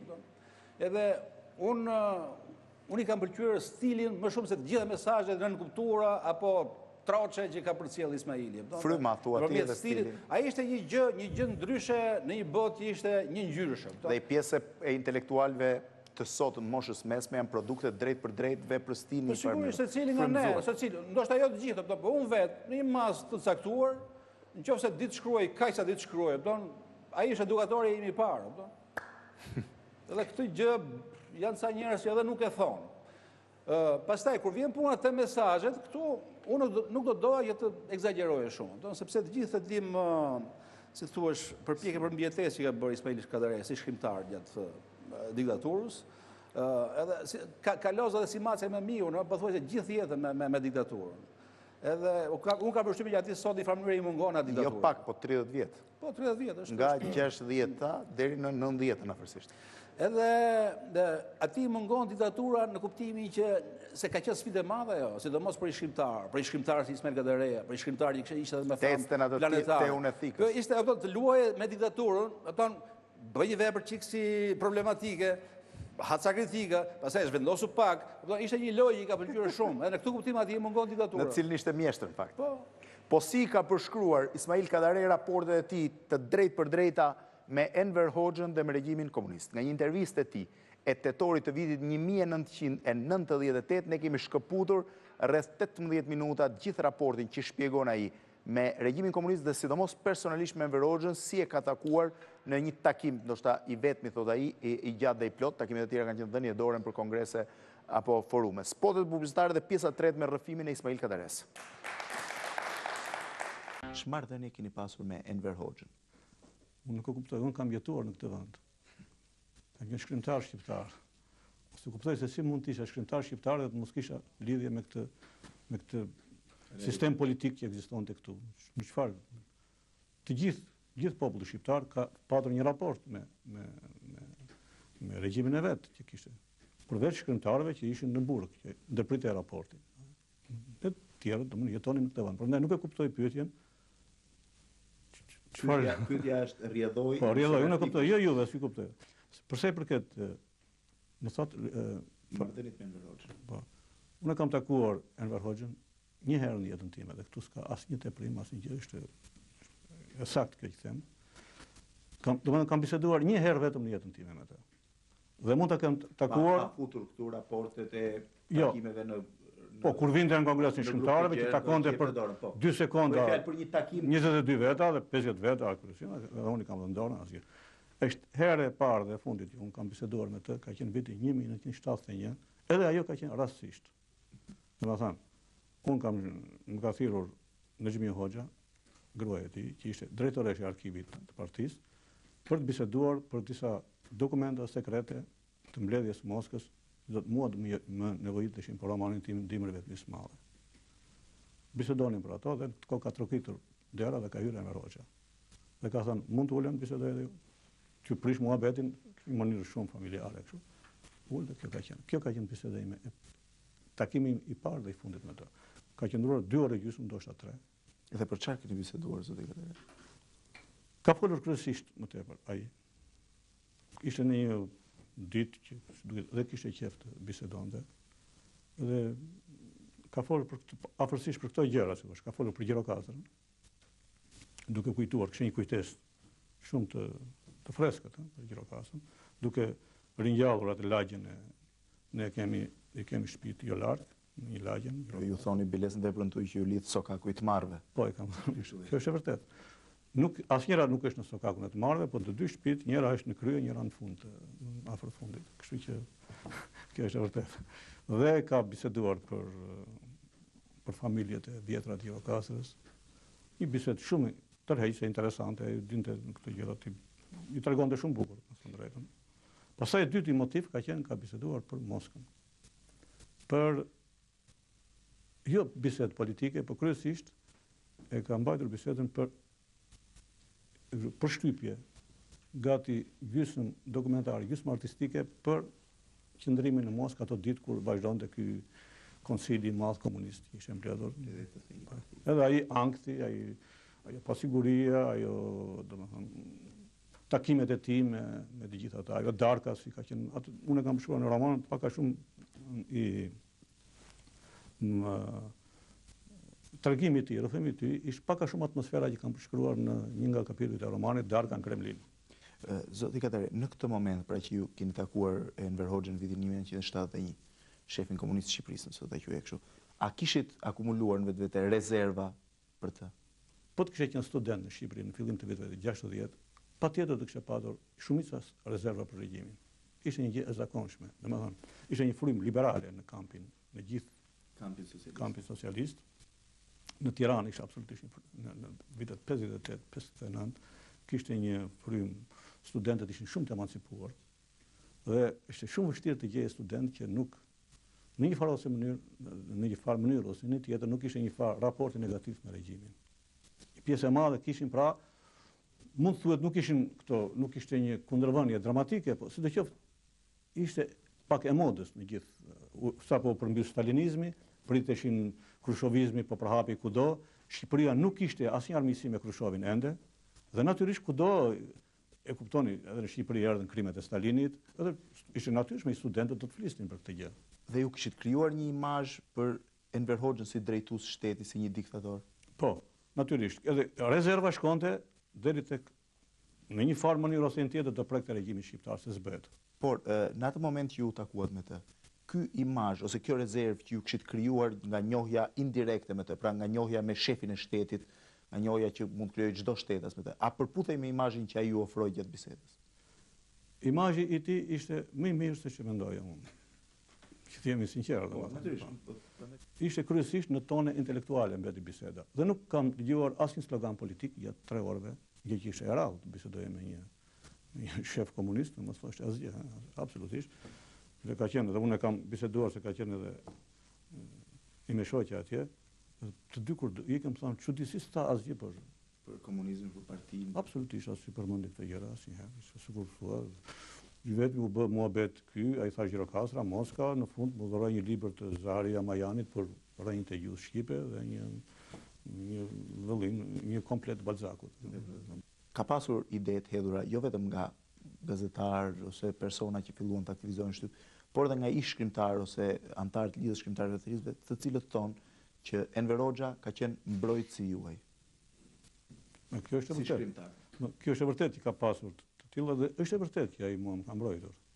Nuk mohohet. S'paku një herë më ka mbrojtur publikisht. Kur u botua libri Dimri dhe vetëm Ismail. Dhe si ju ka mbrojtur? Nëse ka pasur mbrojtje të tjera, unë nuk e di, po kjo s'paku është e sigurt se është publike. Romani im, ju ndoshta nuk e di, e mbani mend sa keni qenë herë sa vjeç. Romani im u bë, po nuk e mundam, ose ke dëgjuar më prapa. U bë, u sulmua si rrallë herë në një libër nga shtypi shqiptar. Kjo fushat vazhdoi rreth 3 muaj. Gjë që ishte e pashembull, të sulmohet një roman edhe mos preket shkrimtar. Ose mos dihet ç'do bëhet. U shkruan disa artikuj, afërsisht 10 kundër tij, me tone shumë të ashpra, shumë të rrepta, shumë tituj të tillë, një roman antisocialist. Prapë ishte pak e jashtëzakonshme për klimën letrare dhe kulturore në Shqipëri dhe politike.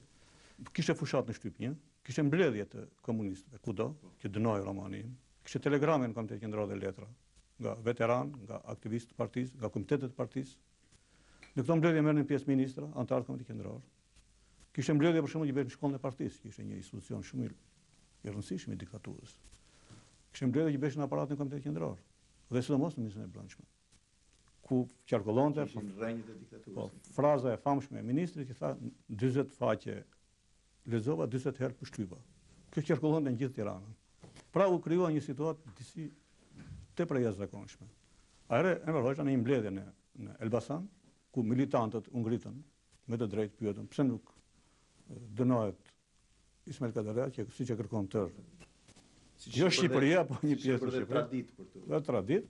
Edhe ai tha tash bëri një mbrojtje, si thua, shumë subtile në me kuptimin, jo çan këto i thoni, po tha unë ju kuptoj juve, po duhet të kuptoni që një shkrimtar ka, si thua, edhe ata kanë botën e tyre, ne duhet të jemi tolerantë, kështu. Pastaj çdo thoshin rusët, po dënonim neve një vepër që u shkrua për një konfliktin. Kjo që argumenti kryesor, do thoshin që neve jemi aq të fortë atje sa që dikush donte të na prekte një ashtu dhe ja morëm shpirtin, kjo ishte argument. Dhe kështu që u mbyll për një herë fushata. Kjo është e vërtetë. Mbrojtja e tij. Megjithatë, po thuhet që gjithmonë kjo hyri si klishe që këtë shkrimtar e mbron Enver Hoxha. Tash unë do bëja një kundërpyetje, po nga kush më mbronte? Më mbronte nga shteti i vet, nga mekanizmi i vet diktatorial.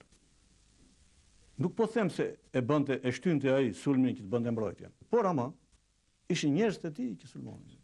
Ishte shtylla e shtetit shqiptar që sulmonte. Nuk ishte, nuk mos sulmonte as italiani, as francezi, as greku, as kudiun. Unë sulmohesha nga njerëzit më militant të shtetit komunist shqiptar. dhe në këto sulme, ç'rol ka pasur e shoqe e Hoxhës? Ajo duhet ishte, logjikisht ajo duhet ishte me të shoqen e saj. Logjikisht, po unë nuk e di. Më është dukur pak në një rehabitshme qëndrimi i saj, sepse ajo e ndihte, kishte shumë lidhje me jetën kulturore, kishte shumë lidhje, njifte pothuajse të shkrimtarët, të artistët, ndihte jetën artistike kulturore shqiptare, hap pas hapi. Dhe normalisht duhet ishte me të shoqen e saj. Por prandaj që të vite kjo mbrojtja, mund të them pa, jo se duhet bëj një metaforë, po Enver Hoxha më mbronte prej Enver Hoxhës. Dhe kjo nuk është një frazë për të bërë një eufemizëm, por ishte një e vërtet. Dhe kjo lidhet nësa duket me fatet të ndryshme i shkrimtarësh, nuk ka ndodhur vetëm në Shqipëri, ka ndodhur në disa vende komuniste, që shkrimtarët kanë pasur edhe goditje dhe mbrojtje. Me sa duket, dhuna diktatoriale nuk ka qenë kaq e pamëndë, si që ka qenë shumë e llogaritur. Llogaritur sa fiton, sa humbet, a duhet fiton që shteti po ta godisë një shkrimtar të njohur, do ta lëm deri kaq, mos e vazhdojmë më tepër, mos e teprojmë. Ka ndodhur ka ndodhur në kohën e Stalinit, për shembull, është tipike. Stalini godiste dy, mbronte një tjetër, godiste një tjetër, mbronte shokun e vet, Kjo është ajo çoroditja që bën një regjim më shumë. Zoti Kadare, ju folet për po e quaj mbrojtjen që i bëri sulmit ndaj Dimrit vetëmis madhe zoti Hoxha, një sulm që ju vetë thatë që ishe filluar nga strukturat e shtetit që drejton ndaj vetë. Megjithatë, në tërësi në krijimtarin tuaj, në veprën tuaj letrare, është një paradoks fakti që ndërsa shumë vepra tuaja janë kritikuar, një pjesë e tyre janë hequr nga qarkullimi, po përmend për Bindshin, pashallarët e Kuq që nuk arriti as të botohet, në mos gaboj, Nata me hënë e tjera. Ndërkohë ju vetë nuk u prekët. Ka ndodhur e kundërta me shumë shkrimtar, madje shumë më pak talentuar, edhe mediokër, të cilët për një vepër shumë më pak të bujshme janë burgosur, janë internuar, ju është hequr e drejta. Jo, kjo është një part problemit pak i thjeshtuar edhe bardhëzi. Po të shikojmë realisht dënimin e shkrimtarëve në Shqipëri, do të shikojmë se nga shkrimtarët e njohur, tepër të njohur, janë dënuar vetëm 2 në fillim të diktaturës shqiptare. Flas për shkrimtarë tepër të njohur. Ka qenë Petro Marko dhe Dimitër Pasko. Mitër Shkuteli. Të dy janë dënuar në vitin 47. Kanë bërë rreth një vit burg. Dimitër Pasko është dënuar me ndërhyrjen jugoslave, kjo dihet. Petro Marko me qenë se ka qenë shkrimtar tepër i lirë nga shpirti dhe rebel. Shteti shqiptar më vonë ja hodhi fajin që këto i bëri koçizoze. Më vonë shteti shqiptar si gjithë diktaturat llogariste shumë mirë dënimin e personaliteteve. Dhe kështu që ajo në mënyrë fare të padrejtë mund të godite një shkrimtar pak i njohur për një gjë fare banale, dhe kjo gjë nuk pinte ujë ose si ishte e njëjti kriter për një shkrimtar më shumë të njohur. Nuk është e vërtetë se nuk ka pasur shkrimtar në Shqipëri që kanë shkruar vepra shumë problematike. Dhe megjithatë dënimi i tyre ka qenë shumë i nuancuar, nuk është e vërtetë se nuk kanë shkuar në burg. Për shembull, po ju që nga Dimitër Gjovani që shkroi një roman që u quajt antisocialist dhe ai psoi një poshtrim, si thua. Po jo, nuk u penalizua për tunelin, shkrimtarë të tjerë si Naum Prifti, Buxhelli, drejtorët Agollit ju dënua një libër, zhurmajerave të dikurshme, u bën kritika shumë të ashpra. Kërcënime, pati arsye, po të nisemi me logjikën diktatoriale, për t'i dënuar, deri te Koço Kosta, për shembull. Koço Kosta shkroi, me thënë drejtë, një novel që ishte skandaloze për mendimin diktatorial. Nuk që thënë që, nuk është ky rregull që të themi, si thuhet tash, kush dënoi shkonte në burg. Nuk është vërtet as pak. Ata dy dhe të tjerë. Po. Novel që ishte vërtet papranueshme për botën komuniste. Dhe kështu që në një shtet diktatorial, sa më i njohur të ishte thik me dy presa. Sa më i njohur ishte në qendër të vëmendjes, sepse të kishte në vëmendje mos po na bën një proçk, si thua, dhe njëkohësisht kishte edhe mbrojtje. Në rastin tim kjo shtoi me mbrojtjen ndërkombëtare, që ishte një faktor shumë i fuqishëm. 70, po erdhi herët, shumë herët, ka ardhur 20, gati 30 vjet përpara. Megjithatë, pyetja është shumë e drejtë për drejtë. A jeni bërë sot, a jeni penduar për portretin që i keni bërë Enver Hoxhës në dimrin e vetmisë madhe? Jo, nuk jam penduar. Jo për kokëfortësi e them këtë gjë, as për një bindje politike të majtë ose të djathtë, absolutisht, por ky roman lindi si i tillë. Dhe unë ose do të thuhet, a jeni penduar që u shkrua ky roman, ose ndryshe s'ka pse të ndahet portreti i tij. Ky roman ka lindur si një roman për mbledhjen e Moskës. Dhe ç'vend zë ky roman krimtarin tuaj? Si e klasifikoni ju? Është një roman serioz i imi. Dhe ky roman, meqense unë në ndërgjegjen time e kam që ky roman ka bërë të mundur, ka qenë një faktor stabiliteti, aq sa mund të ishte në krimtarin time, unë kurse si s'mund të thosha jam penduar. Nëse unë do të pendohesh, atëherë unë duhet pranoja që një pjesë e madhe e veprës time ndoshta nuk do të shkruaj, sepse jo vetëm pas këtij romani, por përpara tij, qysh se mua më dhanë dokumentat sekrete të Moskës, unë fitova një farë qetësie relative për të punuar i qetë, spaku disa vjet. Dhe unë kam shkruar në hijen e romanit, unë kam shkruar romanin Kronik në Gur dhe Kështjella. Ishte shumë e vështirë që unë këto të shkruaja nëse s'do kisha këtë qetësinë atë kohë. A i keni bërë shumë ndryshime në variantin e dytë Dimri Madh? Ashtu, ju e dini fatin e romanit, u bë ajo zhurmë dhe pastaj romani im mbeti një kohë të gjatë i pa dënuar, por domethënë ai nuk më ndihmonte më që unë të isha shkrimtar ato vite 2 vjet qetësi që fitova, të kisha disa vjet tjera qetësi. Nuk më ndihmonte më, ishte inefikas. Dhe prandaj kur u dha mundësia që të ripunoj, të ribotoj, unë këtë gjë e bëra vërtet me përkushtim, sepse thash, ky është fati im, nëse ky roman mua më hiqet nga krimtaria ime, unë s'kam më të drejtë të shkruaj. Praktikisht, unë do shkruaj tregime, ca vjersha, ca reportazhe, por kështu që unë e punova me shumë, vërtetë nuk më kërkua në një gjë konkrete çfarë duhet bëj. Më kërkua vetëm të hiqet një frazë. Lufta e të aftëve dhe të paaftëve. Edhe thanë që shikoja që të tjetë më banale. Nuk e di. Shikoja që romanit mos për ato që janë bërë kritikat, ki parasysh si çdo autor. Dhe unë kam bërë një ripunim kryesisht një pasurim artistik. Natyrisht, duke e parë tash shikoj që janë shtuar skena, pjesë që mund mos ishin. Këto nuk janë direkte politike, nuk është ndryshuar asgjë në thelbin e tij politik. Ka mbetur, ka qenë po ai që ka qenë versionin e parë, versioni i dytë i romanit tim nuk ka figura politike të shtuara as të hequra, absolutisht. Po ai. Siç është komentuar. Po, është thënë për shembull të folur pa përgjegjësi që në versionin e parë ka qenë personazh qendror me Mesheu, është hequr në të dytën. Kjo është budall dhe s'ka qenë kurrë.